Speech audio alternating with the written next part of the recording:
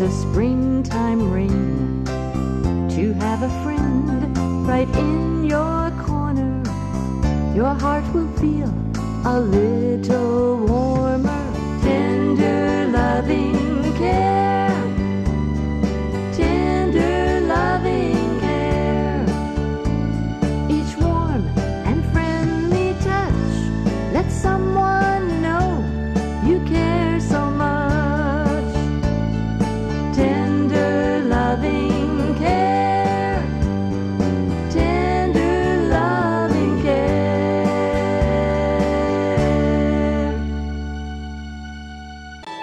Good afternoon. Welcome to another program of Tender Loving Care. And today, you can tell we're in a different setting. This is Artistry on Main.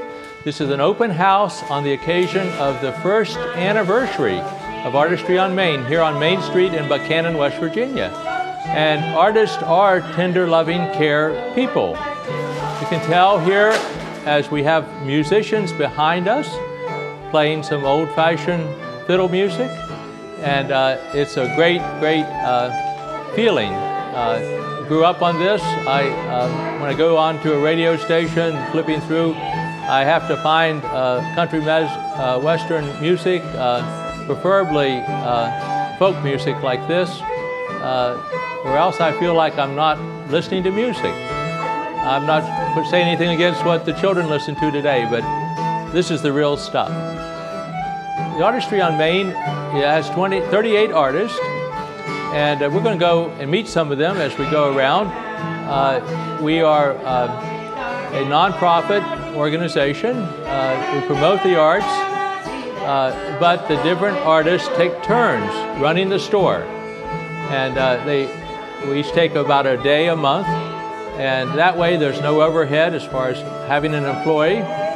And then the artists sell their arts according to the price they set. And it's very creative and wonderful, and you'll see. As you know, watching this program over the past 37 years, there's a lot of books, 4 books now, 5th one on the way, that my father and I and my sisters will also be having a book in the future, but we're authors, but that's one form of creativity. There's a lot more ways to be creative, and you're going to meet some of those. Take a look at the musicians here for a minute, and then we'll move on to another scene.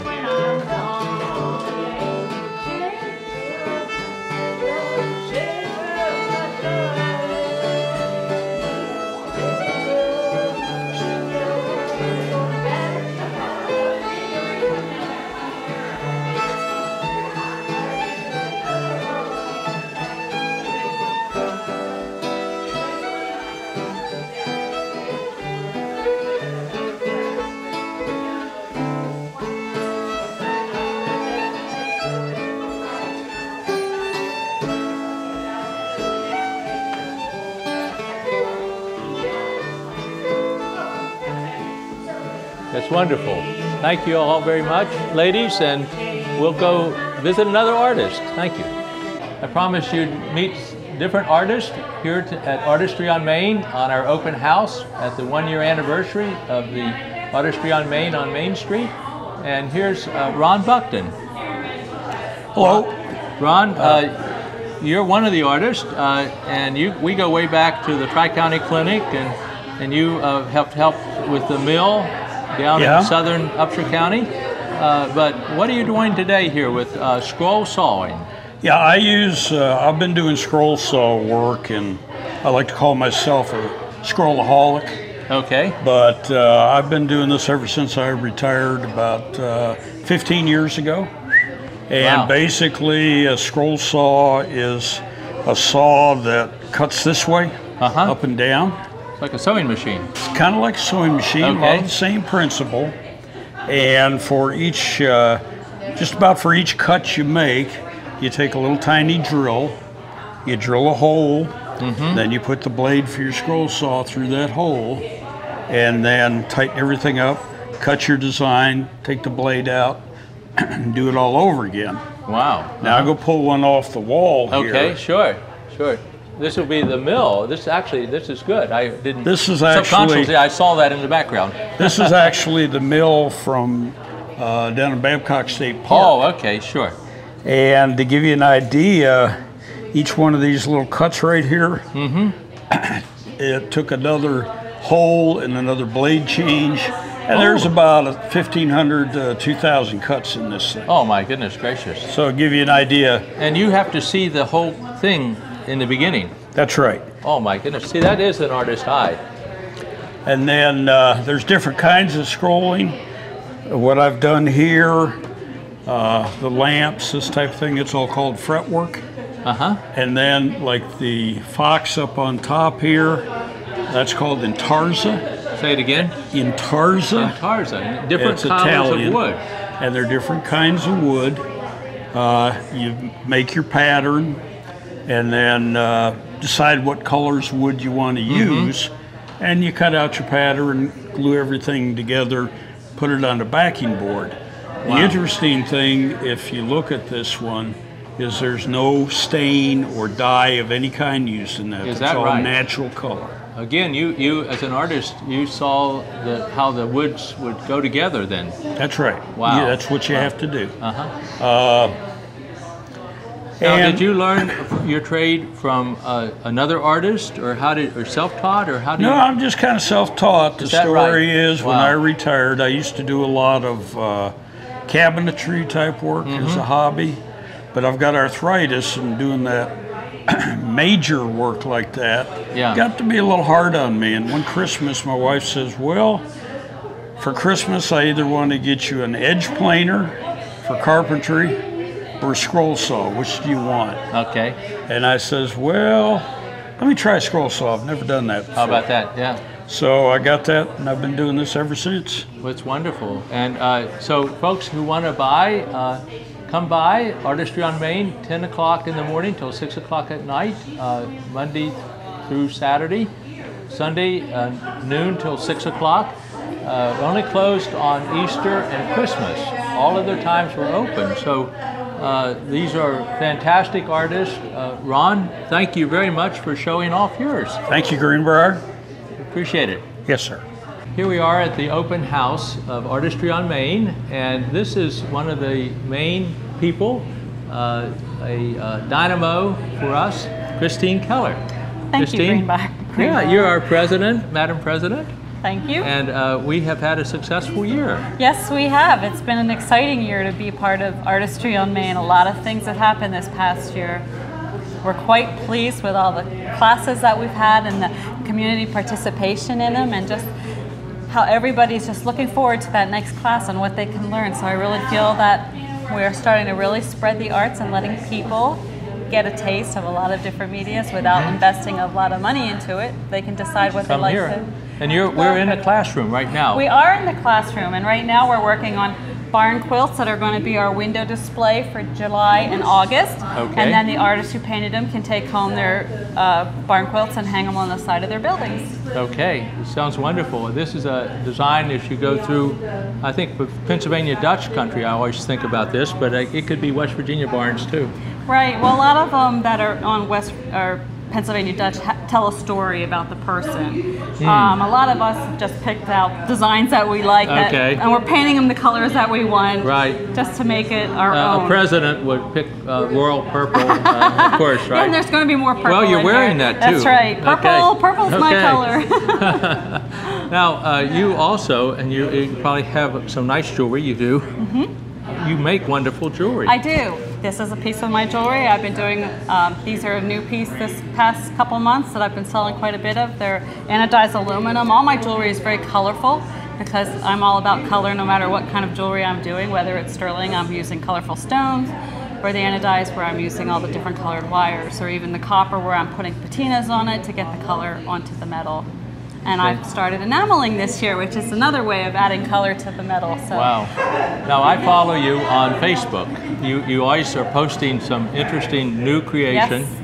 And that's a good source. Is that under Facebook, Christine Keller? Or It's under Crisart. Crisart. Okay, yes. So if you're interested in Facebook, you can check out this very colorful and creative jewelry. Yep, and it'll link back to where you can buy it and purchase it from. So Okay, and our shop is here. Artistry on Main is open every day of the year except Easter and Christmas. Christmas, yeah. And it's 10 in the morning And till Thanksgiving. 6 at night. Thanksgiving, okay. Yeah, stay home, eat turkey. That's Okay. right. Stay home and enjoy your family. Yeah, yeah.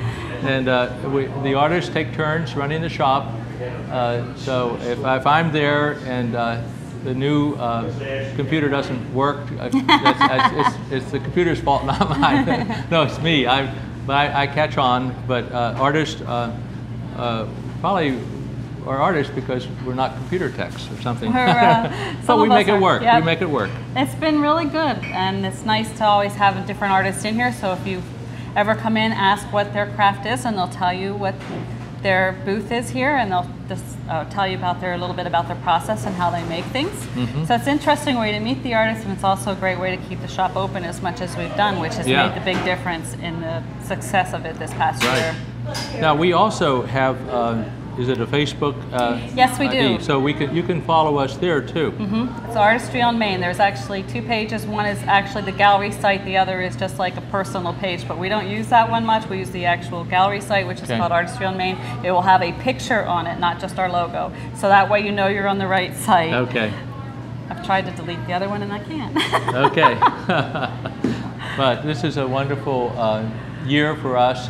This is our anniversary celebration, and it's also right before Mother's Day and with the Strawberry Festival. So come on down, enjoy Artistry on Main. Yes, come on down and check us out. We'll be here for you. Thank you, Christine. Thank you, Greenbrier. Okay. Here we are on Artistry on Main, and we're out on Main Street.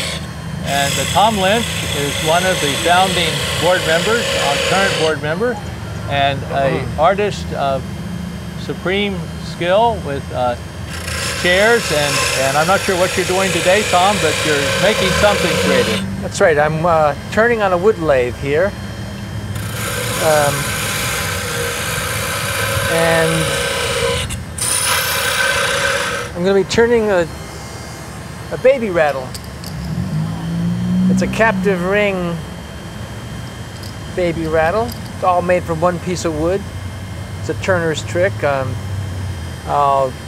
You'll see as I'm turning here, I slice it into pieces and then undercut it. And I can recommend having 3 little granddaughters, and they all have one of these, that they're loved by children. They make noise, they cause the child to learn rhythm, and of course they're a piece of art. Made from natural material that has a wax finish, baby safe. So, like an artist, you have to visualize what you're doing. In other words, I don't see the pattern. I begin to see a pattern now of. right, here's the 3 rings. And this will be, I'll show you this. On the end here, this will be the acorn over here. I'm just going to. Okay, your organization is known as Acorn. Lucky Acorn. Lucky Acorn, and so there's an acorn in each piece. I found that out. 2 acorns. 2 acorns, okay. On this one. To each end, huh? Yeah, so here's the acorn. You can see it kind of forming up there now. Now, and several segments back, we met Christine Keller, and she mentioned the classes. You have a class too, don't you? I have a class in wood turning, beginning wood turning, as well as seat weaving. Okay. And my star student was a 12-year-old who came by today and did some turning again. He's very excited about turning. He wants to buy a lathe, and I think he's going to be on his way to being a very good turner. Isn't that great? Yeah. This is the way people learn, right? Apprenticeship. That's right. And we learn by doing. That's right. Learn by doing. Yeah. Learn by, yeah. Well, I love to teach, so my classes are a lot of fun for me, but the students have a lot of fun too, and everyone goes home with something. Right.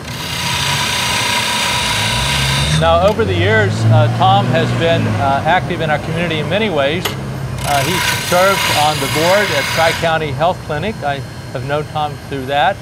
Community Care of West Virginia. Now Community Care of West Virginia. It's grown Yeah, we're in 7 counties now. Oh my goodness, isn't that something? Yeah. Wow, Yeah. impressive. Yes, it is. And of course, we need more health care, and we have insurance now, but you were known as the place to go if you had no insurance. That's right. That's right. We're a federally qualified health clinic, rural health. Yeah. And your dad was a doctor. I think that's a My footnote. dad was a doctor too. Okay. That's right. How about that? My 2 sisters are in healthcare also. Okay. Nurses. So. Wow. So.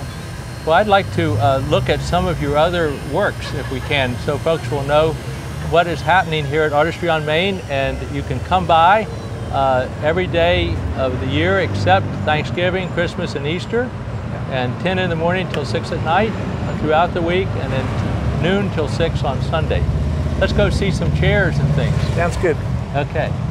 Here we are with Tom Lynch again. We've come inside off of Main Street, and we're standing around his exhibit, which is extensive and wonderful and very creative. And why don't you show us a little bit about what you do with wood? Sure, thank you. Well, I get all my wood locally. I try to go to sawmills and find a log and have the log sawn up into boards, and then I air dry it 3 to 4 years often, and then use the air dried lumber. And I do a style similar to what I learned how to make at the Linger Chair Factory back in the 70s and 80s. A ladder back chair, steam bent, hand turn post. Green wood joinery is what I use. The posts are green, the rungs are dry, and the chair shrinks up on itself as it dries. It's a very old chair making technique. And joinery means you're fastening it together, but not with screws. No screws. I use glue, but no screws. Wow. It's a traditional technique of shrinkage, using the shrinkage of the wood to make the chair stronger. Wow. Yeah. Okay. And I use that also in my rustic style furniture. This is made out of American hornbeam, also called ironwood or blue beech or water beech, musclewood. Okay. Or American hornbeam. Hornbeam. Yeah, so it's very, very hard wood. It's not used for anything. Used to make mallets out of it. It was so hard and so strong. Okay. Makes a great chair. I enjoy using it because it has a lot of character. Now, locust is a hardwood. Locust is hard, yes. And how about fence posts then? I mean, American hornbeam doesn't. It rots very easily. Oh, it rots within 2 okay. seasons. And so this is found a perfect match here with yeah, chairs. indoor use, not outdoor use. Okay, yeah. Okay, well, good. Yeah. So the seats are all made from hickory bark. I harvest it myself in the spring, and I save it till I'm ready to use it, and then boil it until it's flexible, and I split it by hand, and then weave it in the seats. This is the traditional Appalachian chair seat in a split bottom chair, hickory bark. And Tom, you've mentioned that there is a class where folks can learn to do weaving? Yes, they can learn this. I have taught the hickory bark, but mostly in the class we do shaker tape, which is it's this cotton webbing material. Oh, okay. It's very durable, comes in nice colors, and most of the students prefer this. It's much easier on the hands. Blue and white, here's Buckhannon and Upshur colors. Yeah, that's right. Yeah.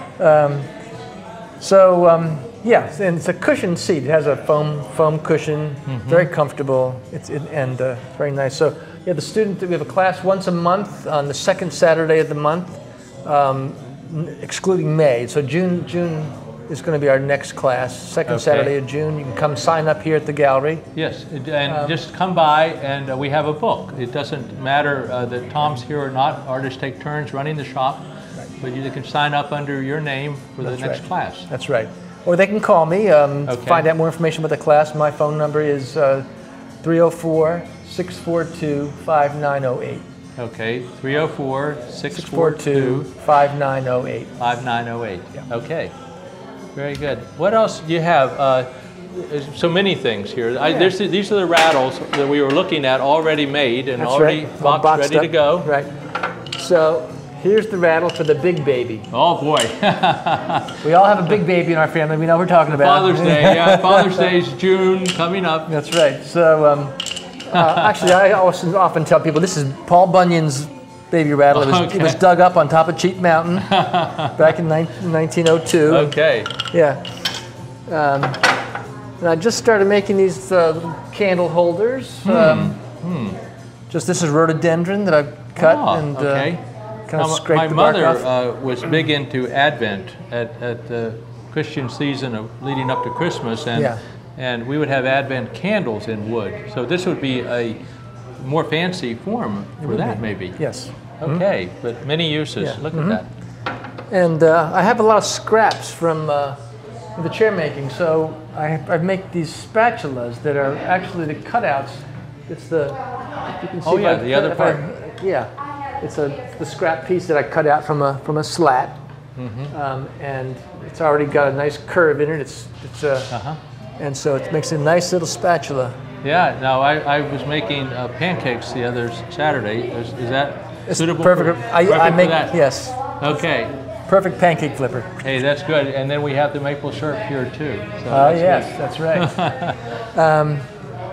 And I developed my own wood finish. Okay. And this finish is what I use on the spatulas and also on my rolling pins. So these are my rolling pins. Okay. Feel that finish on there, how nice that is. Oh yeah, it's wonderful. This is my new finish. It's called Cocoa Buzz. It's made from coconut oil and beeswax. How about that? So not only is it nice on utensils, on countertops or spatulas, rolling pins, but it's great on your cuticles. If you have cuticles that are kind of torn up, and just pack it right in there. You try some. Homemade medicine here. Yeah, it's a homemade medicine. Okay. Beeswax is very beneficial. It's bacteriological, and so is the coconut oil. I'm gardening without gloves, and so I need it. This is the stuff right here. Hey, this is great. Okay. Hey, well, Tom, thank you very, very much for showing us around. You're very welcome. And thank you for being on the board and keeping us running. All right, you're welcome. Okay, great. I promised you when we began our program you'd meet a lot of creative people and people that make Artistry on Main work. And this is our open house. This is our first year as a new organization, taking over from the gallery, which also was in this space. And Teresa Mason is with us now, a very key important person to us, helping with our classes, helping with the organization itself, and keeping us going. So thank you. Oh, you're welcome. We've had a lot of learning experiences this first year as far as classes, trying to figure out what people want, what kind of classes they want to take. We've had a lot of success with short painting classes, starving artist classes. Now our variety has increased to the point that we sold out a soap making class in 2 days before we could even advertise it. Wow, that was wonderful. Really? That's tremendous. We're offering another one in July. The one that sold out was in June. Now I understand the soap has all organic ingredients. All organic. I mean, you can eat it if you want to, but don't eat it, right? Right. Some of it has lye in it. I don't know if you can eat lye or not. Maybe not. Maybe not. You would really feel clean. Yeah, that's right. We have a basket making class coming up in a week. Digital photography is coming in June. We're looking forward to that. A lot of people want to take digital photography. Stained glass has been a mainstay for the gallery. And this is tremendous. My wife and I we haven't taken the class, but we love the stained glass. And Sam Adams is tremendous. She is tremendous. She has been teaching both beginning and intermediate classes since the gallery opened. And partly because of her classes, we now are offering something new. Just decided yesterday, we're going to have something called Open Door or Open Backdoor Studio. That will be on our schedule, and anyone can come in and work on their stained glass using the glass grinders and the equipment. Or they can come in, if I want to come in and work on a watercolor painting and you want to come in and work on something, it's from 6 to 9 on different evenings. So not when a class is going on, but to use the space. Just to use the space and to come in, and for people in stained glass to have time to finish panels. Now there's a story about Bill Gates, and I'll talk about. You said starving artist. We don't want to. We're not all starving here, but Bill Gates, is the richest man in the world.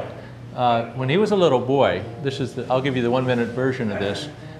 He was interested in computers, such as they were. There really wasn't, the big computers, and the University of Washington in Seattle had a big computer. And the professor had this little boy come in and say, I want to work on your computers.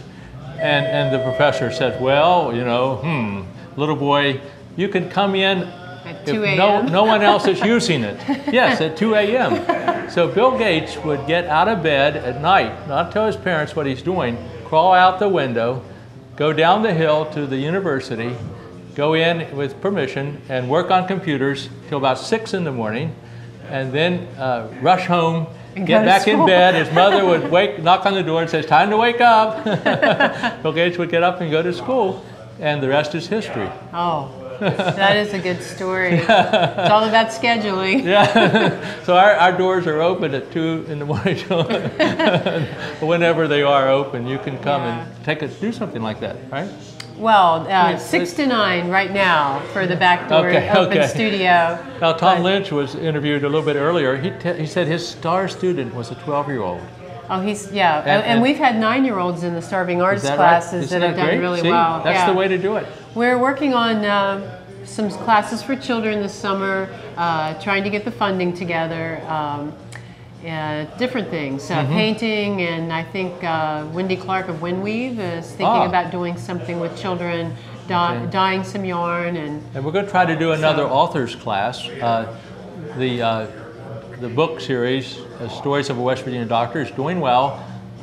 Another one's coming out in a couple months in June, but we'd like to do an author's class sometime this summer, so stay tuned. We'll, of course, advertise it on TV. And they'll be here. How do people know about these? They just come into the shop and check the bulletin board? You can check the board, which is here all the time and updated, or you can go to our Facebook page and click on the calendar, and that is updated. And then another way, if you're not Facebook Christine savvy, Keller said that Facebook has 2 addresses, so you check at both Main of them. Street, Main Street, or Artistry on Main. Okay. And if you don't want to be, or you're not on Facebook, you can sign up here with your email or your phone, and I will call and let you know, or I will mail you the updated schedule. Okay. So, no excuses. No excuses. No excuses. Now, while Christine's talking about the window display, we'd like to focus a little bit on it. It's going to be hard to see, but it's very involved. We have creative windows, and Christine, you've been responsible. Teresa, you've been responsible for some of these. And, up till now. And I've loved the big flowers was our first one. Yeah. Kind of. With the paint spilled every place. Giant flowers, and then the buckets with the paint spilled. Yeah. Everyone liked that one. That was great. Van Gogh snowman. And then the kites. Not my favorite. I didn't like the kites as well. But we're moving on, and we're creating the next window in the background, in the back room right now.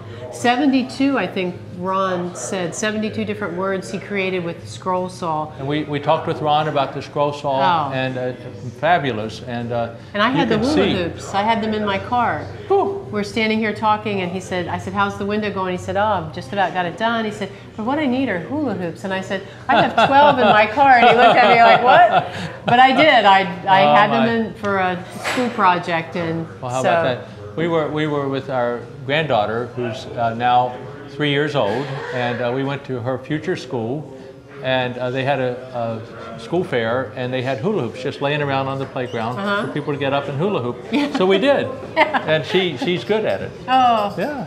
Yeah, well, I think it's a wonderful window. I love how it has movement and really works. So folks need to come by during the Strawberry Festival and check out the window. Yeah. It'll be here actually for a month or so.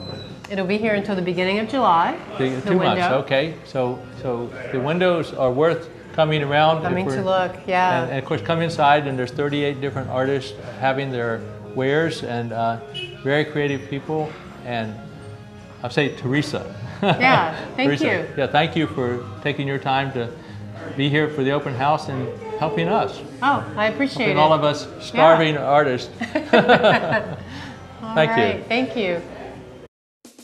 Stories of a West Virginia Doctor, written by Dr. Harold D. Allman. A collection of 55 short stories about his experience as a small-town doctor in central West Virginia. And Tender Loving Care, Stories from a West Virginia Doctor, Volume 2, written by Dr. Greenbrier Allman, using videotapes to write 70 additional stories of his father's very colorful life as a small-town doctor. They can be found for purchase at Amazon.com and most local bookstores. Tune into Channel 3 Buckhannon for Tender Loving Care with Dr. Greenbrier Allman, where he talks about the connection between Christianity and medicine.